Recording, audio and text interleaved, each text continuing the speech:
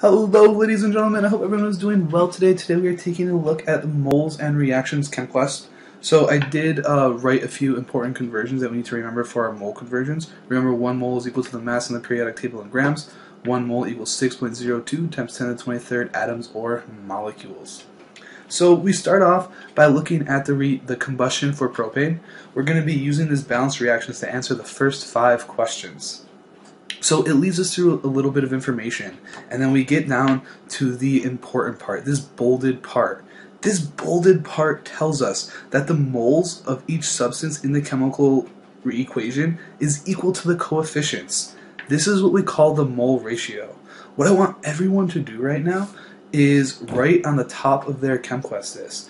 This is super important. I want it to be the first thing that you guys see when you look at this packet, because this is how we're going to be solving most of these reactions. We're going to be using the mole ratio. Remember, the mole ratio, the coefficients, equal the number of moles. That easy. So when we're looking at this reaction right here, there's no coefficient here. Remember, there's really a 1. So there's 1 mole of propane, 5 moles of oxygen, 3 moles of carbon dioxide, and 4 moles of water. The coefficients tell us the number of moles. So we can use this to do some mole-to-mole conversions. Like I said earlier, questions 1 through 5, we're going to be using the combustion of propane. Remember, propane's formula is C3H8. When we are doing these conversions, I'd like it if we would round to 2 decimal places. So the first question, it's asking us how many moles of water we have. Our water produced when we have 1.45 moles of propane, which formula is C3H8. It's worth mentioning that we're already in moles, and remember, once you're in moles, you can convert to anything, even more moles. So we use these coefficients to be able to convert to moles. So remember, in this formula, so it's saying moles of propane and moles of water. So we know in this problem we need 1 mole of propane, and if it reacts with 5 moles of oxygen, it's going to form 3 moles of carbon dioxide and 4 moles of water. So for every 1 mole of propane we have, if we have this reaction, we can make 4 moles of water. So we need to show this in this conversion to be able to convert to water. So I know it sounds complicated, but we really just use the same steps we've always been using for dimensional analysis. So remember, when we want our units to cancel, we put them on the bottom. So that means we need to put moles of propane, moles of C3H8 in the denominator. Remember, we're converting to moles of water. So that means in the numerator, we're going to put moles of water. Now we need to use what we just learned about the mole ratio, that the coefficients equal the number of moles, to plug in our values. So we look at the moles of propane. The coefficient is equal to the moles, 1. So we put a 1 next to moles of propane. We do the same thing for water. We look up here, there's 4, the coefficient's of 4, that tells us 4 moles of water. So we put a 4. When we solve this, we are able to get 5.80 moles of H2O. Because remember, our moles of propane canceled, and we were left with moles of H2O. Next now we're going to take the answer that we just got, 5.80 moles of water, and now we're going to convert to molecules. That's why we wrote these conversions up top, so we could remember them. Remember, 1 mole is equal to 6.02 times 10 to the 23rd atoms or molecules. So let's give it a go. So we start by writing our 5.80 moles of water, and we set up our T around it. Next, we need to figure out where do we put our moles if we want them to cancel.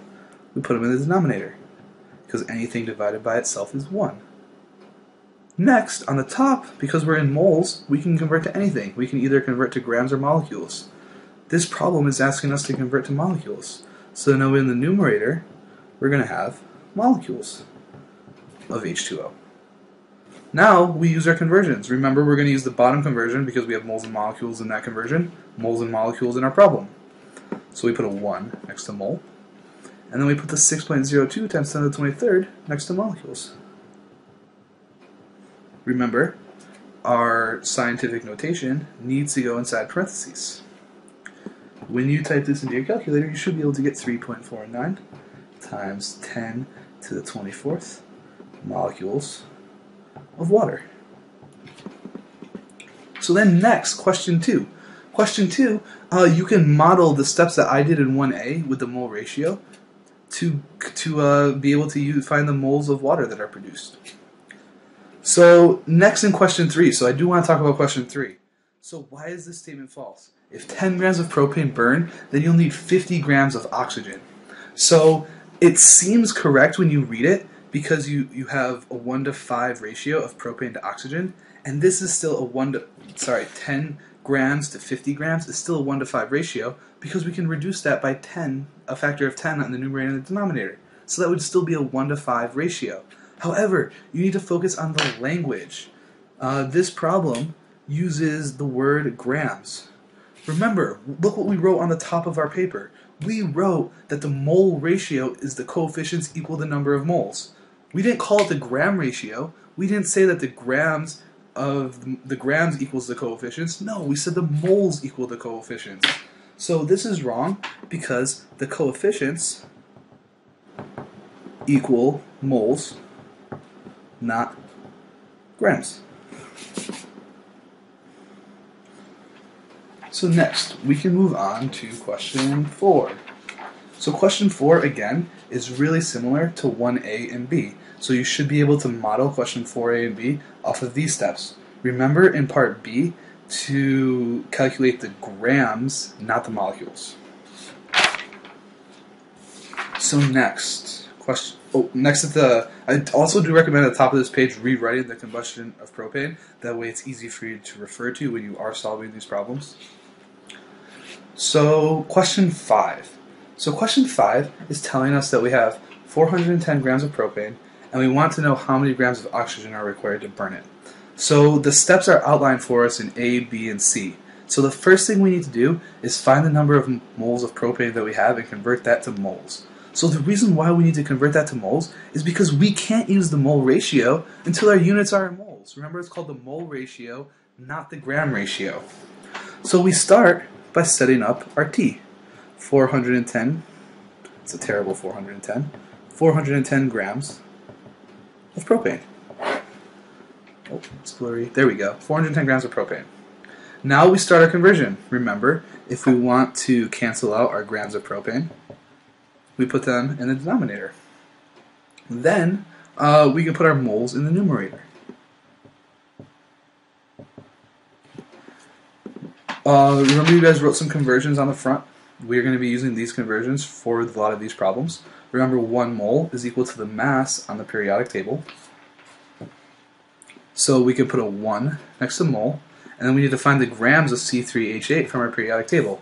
Remember, the grams of C3H8 will equal the mass of carbon, 12 times 3, plus, because 3 times 3 because there's 3 carbons, plus the mass of hydrogen, 1 times 8 because there's 8 hydrogens. That ends up equaling 44 grams. We can now plug the 44 into our T. When we solve this, we find that the answer, we have 9.32 moles of propane. So then next, part B. Part B is telling us to find the moles of oxygen given from the moles of propane. So to do this, we need to use the mole ratio because remember, the moles of propane and the moles of oxygen, they're related by the coefficients. They're equal to the coefficients up here. We have 1 mole of propane for every 5 moles of oxygen. So we need to use that mole ratio to convert. So we start with the moles of propane, 9.32 moles of propane, C3H8.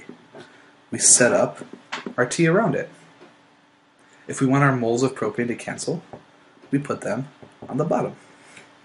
Remember, once we're in moles, we can convert to any unit, even more moles. Moles of anything that's in the reaction. So that means on the top, we can put our moles of oxygen. We then refer back to the coefficients to find the number of moles. So we have 1 mole of propane, 5 moles of oxygen. So we put a 5 next to the moles of oxygen. We put a 1 next to the moles of propane. Once we solve this, we find that there are 46.60 moles of O2 because our moles of propane have already canceled. So now the last step. The last step wants us to find grams of oxygen. Remember, we just found moles of oxygen, and once we're in moles of oxygen, we can convert to any unit. So we're going to take our moles of oxygen, 46.60 moles of O2. We set up our T around it.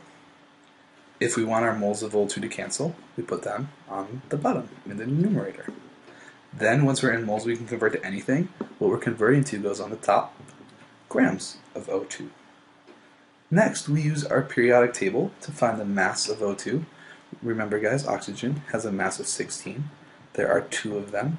So then the overall mass is 32 grams.